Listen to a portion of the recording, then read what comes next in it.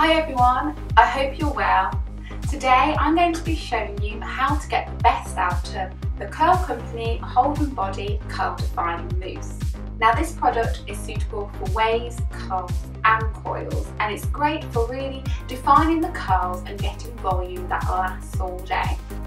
Now today I'm going to be using it on dry hair as a sort of second or third day curl refresher, but you can use it on damp hair as well.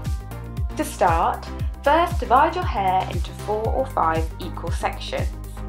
Whilst you can go right ahead and apply the mousse all over the hair, what I find by working with sections is that you really get an even distribution of product, and this is fantastic for getting the best out of the mousse. Next, shake well before use and apply a small amount of product into your palms.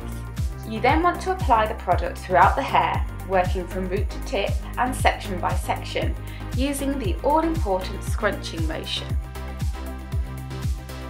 Continue to apply the mousse to each section of the hair until complete. Once you've applied the mousse to each section of the hair, you really want to release those curls, coils and waves.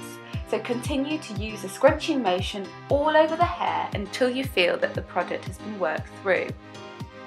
To dry, you can either leave to dry naturally, or for really bold statement curls you can diffuse, and that really gives that extra volume. So the result is soft, beautiful, bouncy curls with all the volume and none of the crunch. The Curl Company Hold and Body Curl Defining Mousse is available from selected Boots stores, so please check the Curl Company website to find your nearest one.